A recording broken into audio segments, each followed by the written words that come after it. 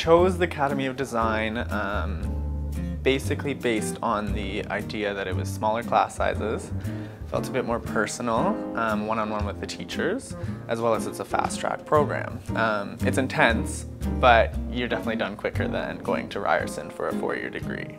I have two favorite classes, pattern drafting and clothing construction. So I'm very hands-on, and I'm a hands-on learner.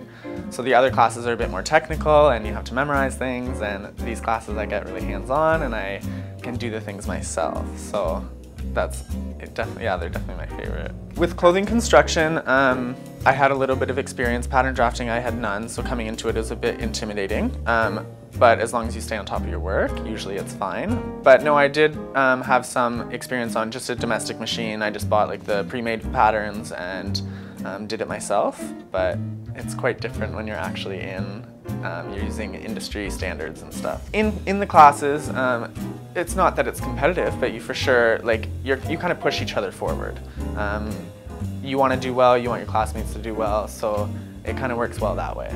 Being in clothing construction, you get to learn a bit more of why things go together the way they do. So I have a bit of a better understanding technically, and that definitely helps putting together the pieces. Well, right now the plan is to hopefully, graduate. After graduation, I'd like to apply some places, maybe within Toronto at first. But I'd really like to start applying overseas and get a job maybe out there. And you know, I'd love to be a designer, so getting into even just the pattern drafting field first and then working my way up, but hopefully one day having my own fashion house.